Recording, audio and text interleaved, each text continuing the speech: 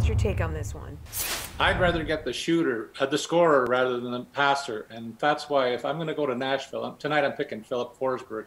He's got 31 shots on goal in his last 10 games, but he's scoring. He's got 8 goals instead of the 4 that Josi has. And the goals is where it's at in DK scoring. So I'd rather touch on the guys that are putting it in the net. And so when you talk about those, you can't overlook McDavid and Draisaitl. They got a pretty tasty matchup too against a San Jose club that is not the best defensive club in the league. And you know the Oilers are desperate to play well and hang on to their faint playoff hopes. So I expect those two guys to have a big night. They're costing a little bit less than Josi, but Forsberg is one of the value plays up there. And I also like Brock Nelson against Detroit, a team that's really leaking goals. And Nelson is one of those shoot first and score first centers, and he too is pouring a lot of shots on goal, has 8 goals in his last 10 games played. So I'll focus on Forsberg and Nelson tonight.